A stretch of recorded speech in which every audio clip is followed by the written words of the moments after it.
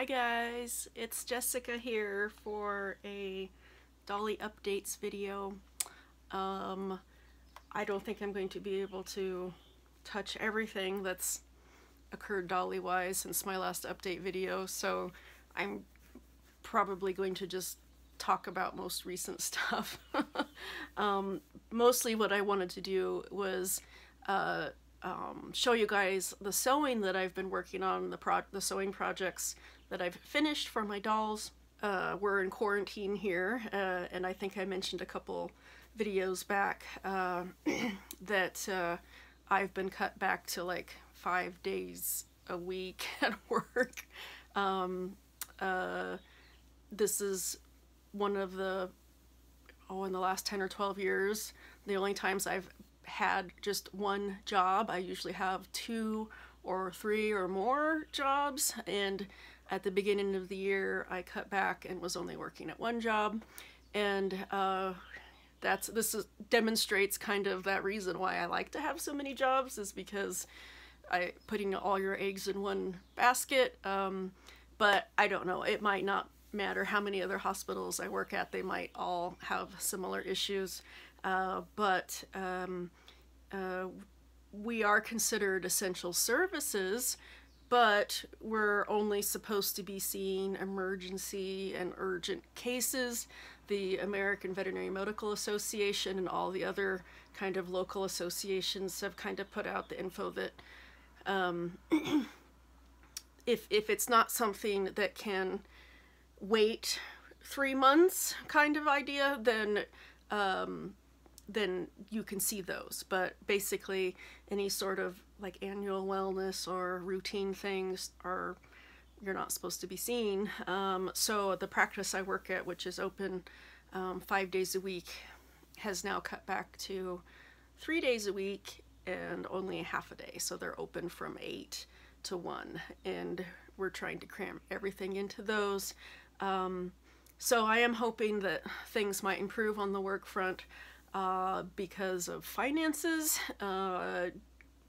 You know, going from 30 hours a week to 5 has definitely hit the pocketbook. So that part isn't very cool. And the governor of my state just a couple days ago announced that the quarantine mandates are now in effect until May 4th. Or yeah, May 4th, because a lot of people are making the joke, May the 4th be with you. So yeah, I didn't want to spend a ton of time talking about, you know, some of the more negative aspects. What I would say is that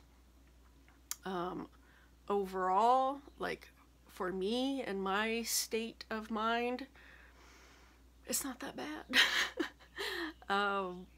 You know, being told that you're not supposed to go out and do anything, you're not supposed to go out in public, you know, just for the most essential things, like that doesn't really affect my life very much. And pretty much, you know, being essentially almost unemployed for all practical intents and purposes, and just staying home and sewing all day. Like, that's what I've been doing since this started a couple weeks ago, is I sew all day long.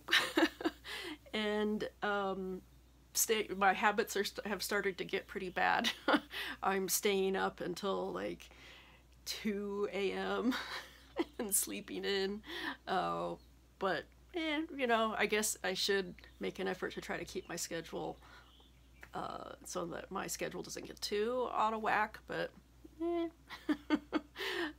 I have my pajamas that I wear at night, and then I get up in the morning and put on my daytime pajamas.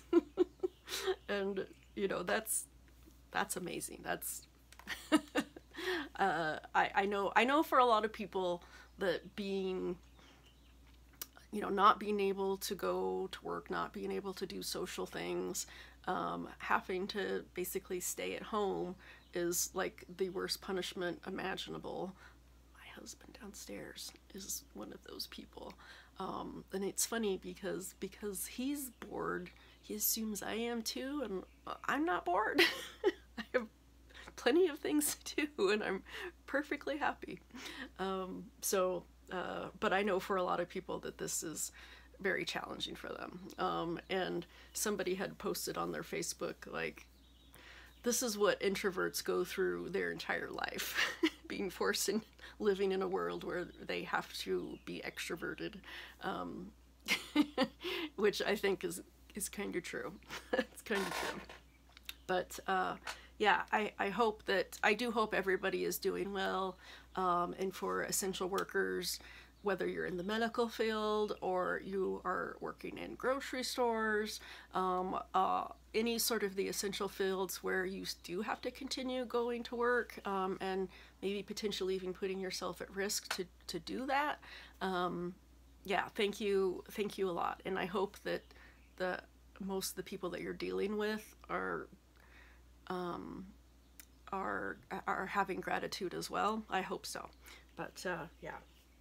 So this is my my teal monongenue, who recently came back from Jade Garden BJD with her face up. This was the project that I just finished the other night, and I am really quite proud, basically with how things turned out. And this is probably the most I don't know, the most intricate of the corsets that I've tried to work on, with the embroidery and the couching, new term that I learned, sewing down the gold metallic thread. I'm gonna try to bring her closer here, and so that you can see. So this pattern is loosely based on the original one that Rauken posted back in, I don't know, 2017 when she posted that.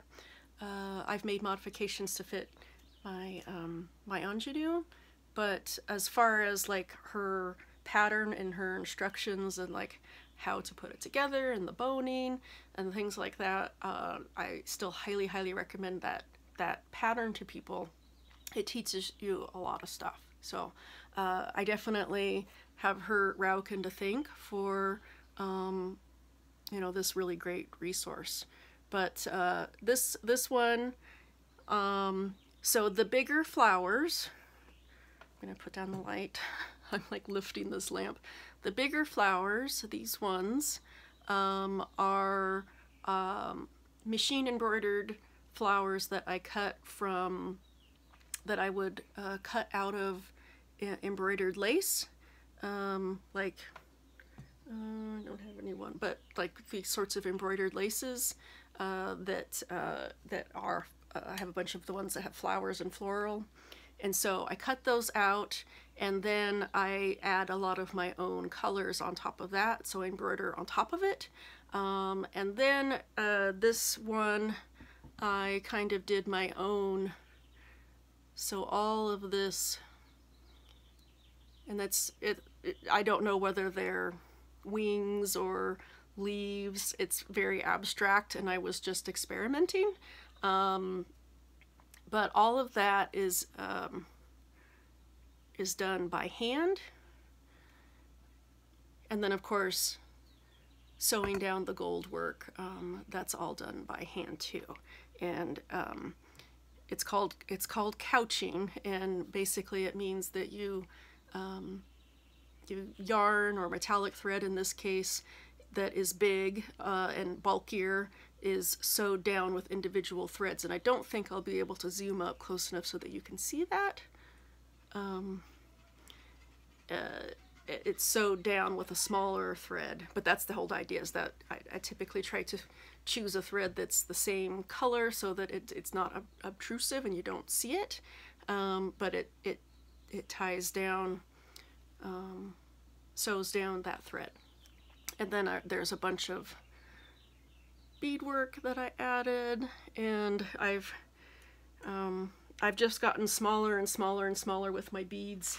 These are the ones that I'm using now. These are, I'm not sure how the term, like how you would call these. They're seed beads, but like I'll show you one of the bottles. They're seed beads. They're very, very tiny, and I read that as 15-aught. So basically the larger the number, the smaller the bead size when it's aught, so 15-aught, or 30, 15-0, those are different ways to say it. That's basically how I think it works anyways. And so I ordered a bunch of beads a while ago so that I could do tinier beadwork than what I had done previously. And so I'm just really happy with how this turned out, and yeah, I'm pretty pleased with it. She's wearing a this shirt was one, this blouse is one that I had made quite a while ago, but it goes really good with this, I think. And then I added this little skirt, and just because it's too short, she is wearing a pair of these shorts. I made a bunch of these shorts. They are form-fitting shorts with a hidden zipper in the back, because these are very hippie dolls, and if you want the pants to fit and be form-fitting, then they do need a zipper. And I don't necessarily like the look of the bunched up elastic, so which was what I was doing initially when I started making these shorts. And so yeah, so ramble, but anyways, I love this doll so much. She's just everything right now. She is everything. Her color, her face up, she's wearing a moderately vivid Angora wig, and these horns made by Sparrow Shop. So I'm just loving her. These are two of the others. So these, I showed these out of order. I probably should have saved, I should have saved her for last, because I feel like there's a progression in my skills working on these 4 different corsets that I have to show you. And so this was essentially the first in this new grouping of corsets that I was making, and there's a lot of things that I do like about this. Again, this is a machine embroidered flower, and I added a few different colors. I think, yeah, I added this yellow here to it, and then the leaves, I added some colors to that as well, and then I did the gold work couching around that. And I just think that the elements are too big. I think that they are a little bit, I don't know, I just was, and that the beads here, I didn't have my beading needle yet, so I wasn't using my smallest beads, and so I was unhappy with that too. But it's not like it's not a well-made corset. I just and doesn't fit or things like that, but just some of the design elements that I you know, didn't meet my expectations. So I was really proud of it at the time, but just over working through these different ones, I've become less satisfied with it. And that tends to be the way it is with a lot of the things I sew. Like right when I finish it, I'm like, oh, you know, this is, I've done the best that I could for that moment in time. And then as you progress past that, then you find things that you don't like anymore. And I'm that way a lot with my art too. But I'm saying all this because I might sell this one, so I don't know. We'll see. That's a possibility. I might sell it. This one is a little bit on the bigger side as far as if I wanted to use it for other MSD size dolls like minifies especially, but I think you could still manage to get it on a minifee. You just might have to be a little more creative with some of the lacing in some spots just because it's bigger. But yeah, I think this one I tried when I was making it.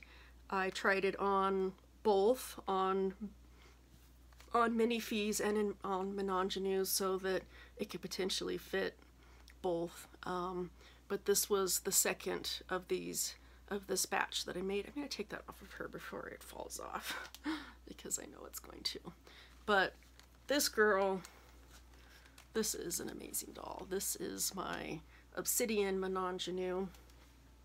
And this is, her color is called Picot Blue. These two girls are version 1 Menongenues, whereas she's version 2. The faces are the same. Actually, they're different. She did adjust the head backs, so the head backs are not, so I couldn't take that faceplate and put it on one of these head backs. It's a little bit off. But anyways, the body is a little different. It's a little slimmer now, and the hips and the version 2, and a little bit wider hips, and also taller on these girls. Yeah, so this is my Picot Blue. She has a face up by Wintergreen Deer? I can't remember. But I love it. Like, this is, all of these girls are my grails. Like, every single one of them is a doll that I wanted and never thought that I would have. Yeah, so she has been gradient dyed on her extremities by my friend Miss Mantis. And I switched out her eyes. I gave her eyes, she is wearing a pair of enchanted doll eyes. And I'm going to try to slow down here, even if I have to split this video up. I want to talk all that I want to talk. And so this might be a updates part 1 and part 2, because I can only upload videos that are 20 to 30 minutes. Beyond that, it keeps timing out, so I might have to split it up. But I'm going to say all I want to say, and I'm going to talk and blab. So be ready for that. But yeah, she has this Amadaz Studios wig, and I am, I love this girl. So she's wearing these enchanted doll urethane eyes. She had, her Enzo eyes are in another, I moved them to another girl who I will show you. Actually, you can see her legs right here. I'm going to show you her later because she's my work in progress corset, so I'll show you that at the end. But I'm liking her with these lighter eyes. They're a light pink, that they bring out the pink aspects of her face up, the light pink in her lips. So I just like the change. She's wearing another pair of those shorts that have the zipper in the back. And okay, so here was the second one that I made, and using again the same technique of cutting out some flowers. Yeah, these three were flowers that I cut from embroidered lace, did add some other colors to them, and then did some beading and the gold metallic thread couching all around it. And like, technically I think that there's a lot of beautiful things about it, but if I had it to do over, I wish I would have went in with this on this flower and added some more and varying tones, because the details of it are just, the colors are too similar, I guess I would say. But other parts of this that I really like and want to do again in another corset was adding the small beads here along the edge and along here. These are the seed beads. So I had a beading needle and I had seed beads. That was the problem before, is that I didn't have a beading needle. I didn't have a beading needle, and I didn't even know what a beading needle was. So this is the thing, guys. This is like people think I like know what I'm doing. I don't know what I'm doing. And one of my coworkers, I was talking about how I was frustrated that I only had one needle that would fit a lot of my smaller beads, and then I had a lot of beads that I didn't have a needle for, and I couldn't find one. So she brought this to work and gave it to me, and I mean, I've made like, I'm on my 4th corset with this one, and I've just really destroyed it. It was straight when she gave it to me. So I'm very, very appreciative to her, because this is one of those that, so I didn't even know this existed until she cued me into it, because she does a lot of amazing beadwork. She made some really cool beaded collars for her dogs, and she also made these really cool little wraps that go on her stethoscope, and she's gonna make me one. But yeah, so it splits, and that way you can put your thread in it, and it's small enough still to go through the bead. So that's a beading needle. I didn't know that. You know, that's been a pretty recent. Didn't realize that there were beading needles until a couple months ago. And here it is in a medicine bottle from work, because we needed something to put it in. But yes, so she's wearing a pair of ruffle shorts. These are the only ruffle shorts that I ever made in an ingenue size, and it was very difficult, though I think I could probably handle it now, just because I made all of those other shorts, and I have some techniques down for putting in the zipper in such a small, a hidden zipper in such a tiny, tiny garment. And I've even, after this, added some zippers to like pygmy size or Blythe size. So here we go. Here's the zipper. Boop. And so it's hidden.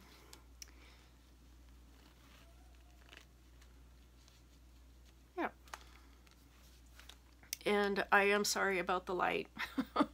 I've got this lamp here, and it is a nice lamp. It has a bulb in it that's real light, so it does show colors pretty good, but I miss my LED light, and I'm gonna have to buy another one, and that's not going to happen right now, so we've still got some sunlight. Good thing is that the sun is staying up until like 7:30 now, which is pretty awesome, instead of like, you know, in the depths of winter here, it's like 3:30 and the sun is going down. So I like a lot of things about this, how this turned out, but ultimately this is another one. Both of these might end up getting sold. We'll see how long this quarantine goes on and how desperate I get for money. But we'll see. The other thing I wanted to show was her necklace that I made from this crazy ring that I got off of AliExpress a long time ago, and with the idea that I wanted to use it for a doll, either as a bracelet or something, and it doesn't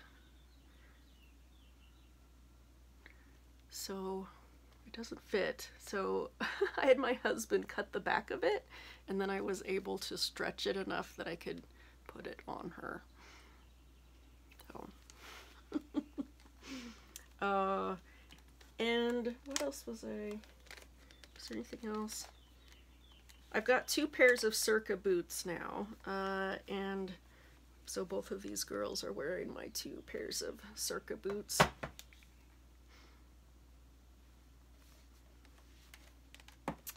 And okay, so let me move these girls back here. Okay, So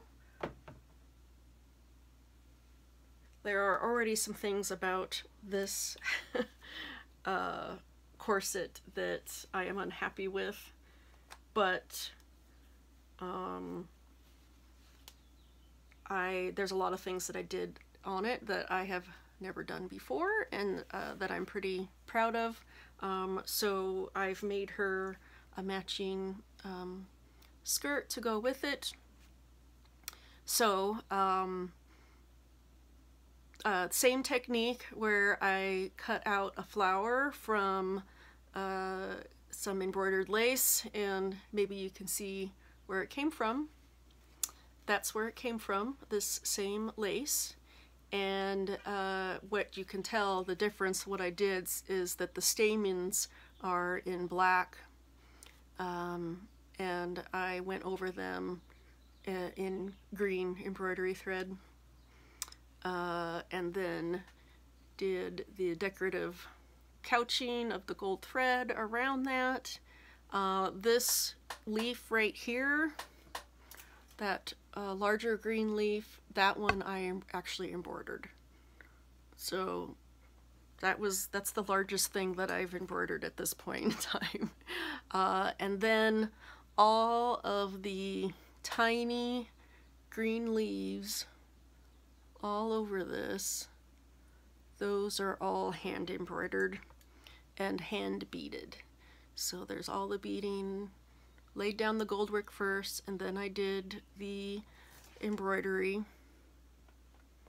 And boy, keeps blowing out, of all the leaves, and then did the beadwork. And this one and this one, each of these corsets probably took about 40 hours. They each took about 5 days each, spending all day, 8 hours if not more, working on them. So I'm not slow, or I'm not quick, I'm slow.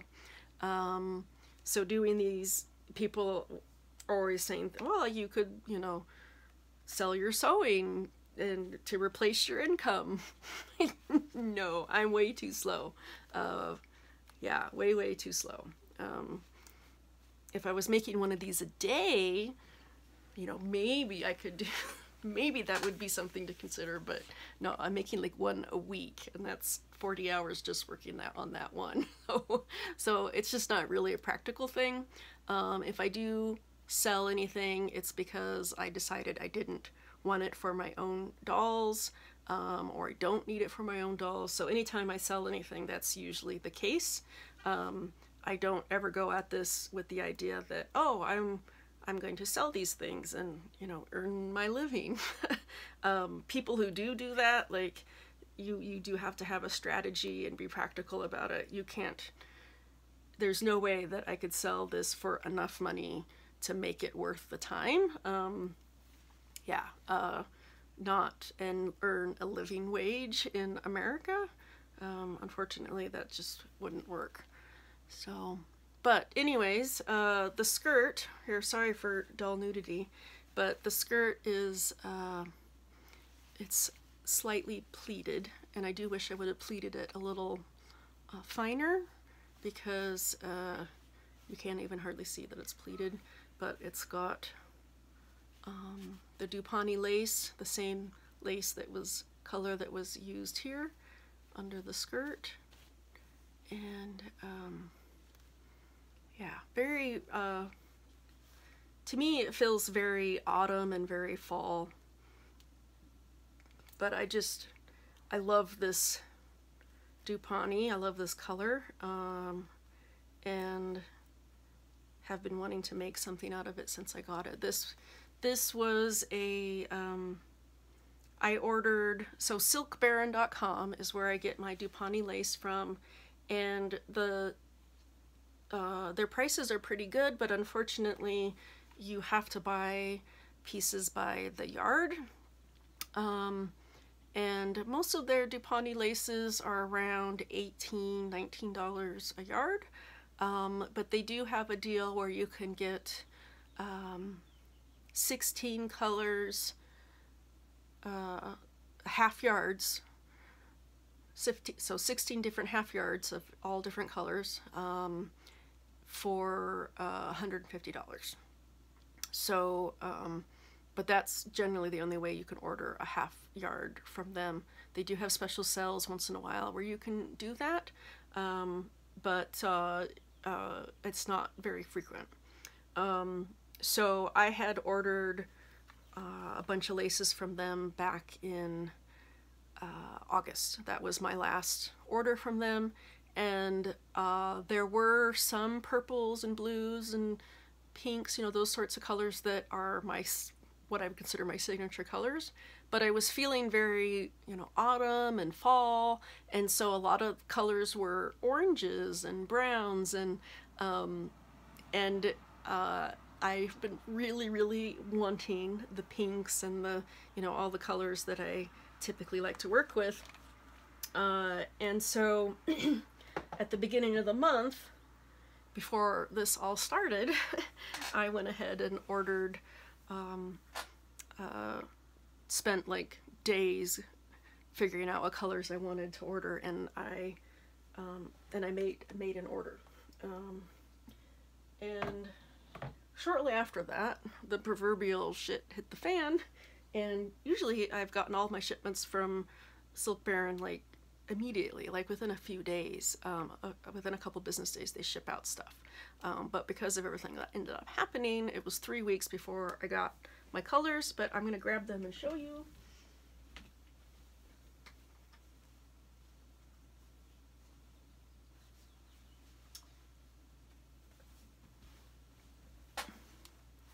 So here are my colors.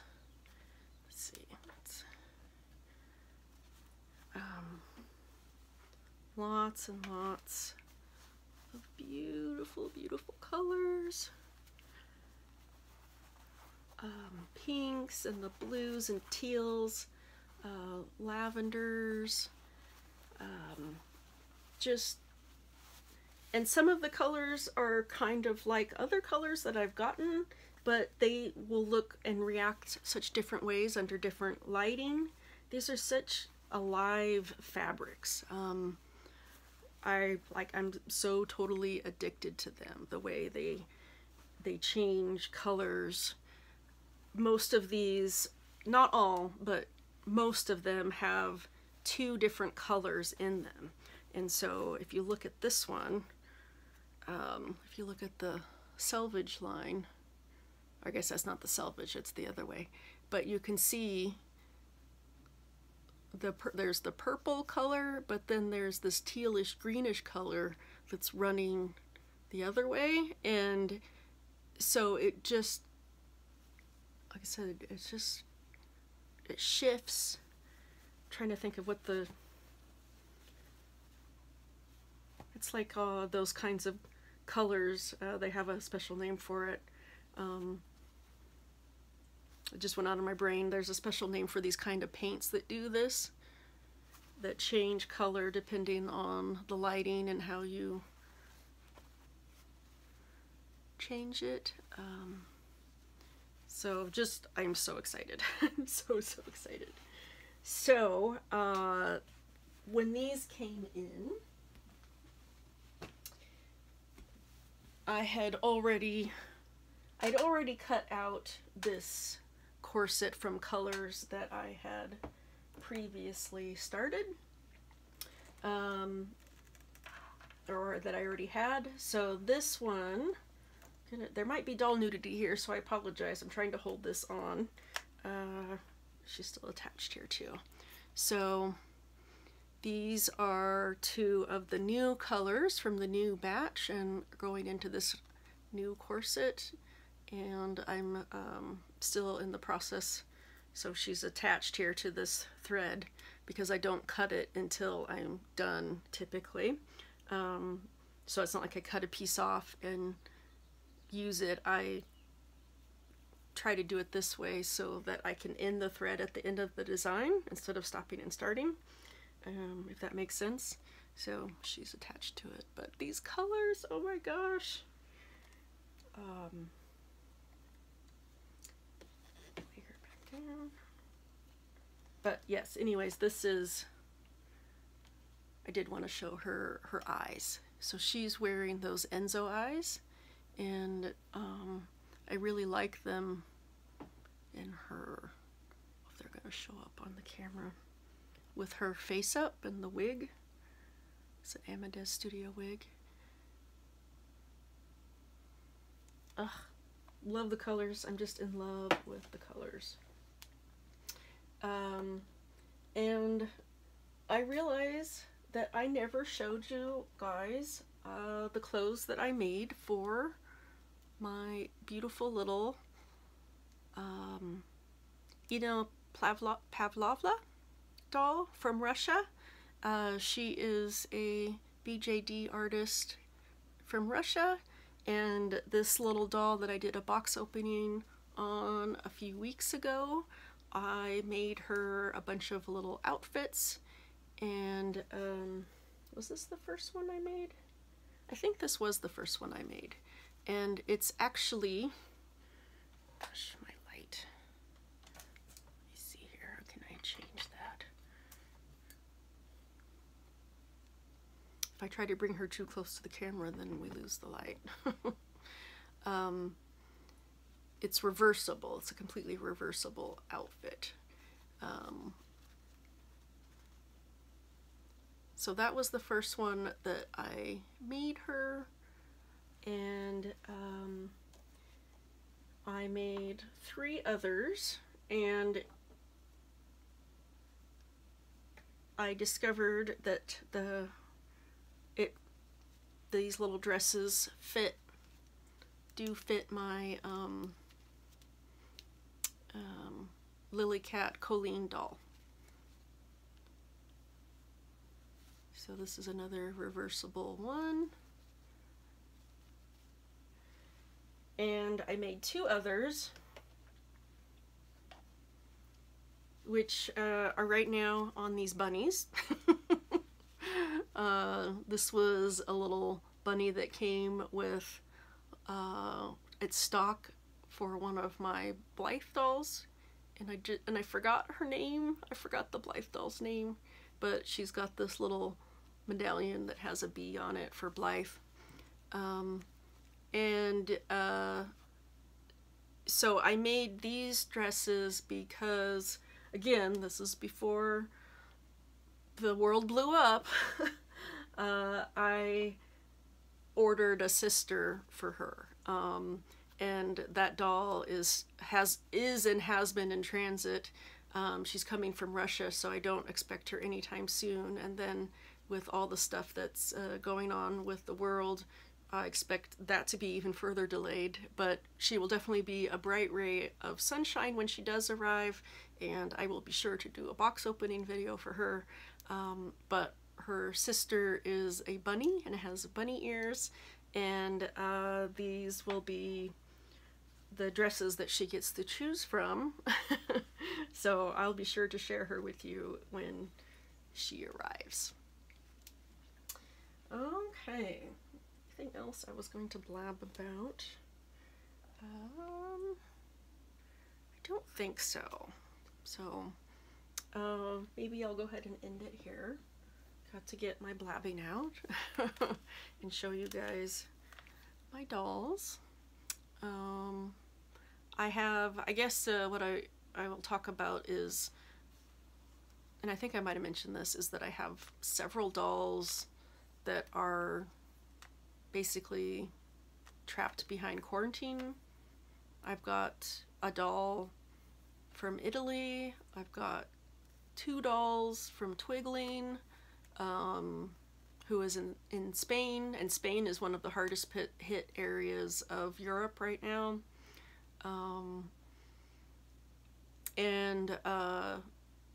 Oh, it just went out of my brain. It was another Russian doll, pygmy sized, you know, I think she's 29 centimeter, adorable mini doll that has been delayed. So yeah, it's just the way things are going to be.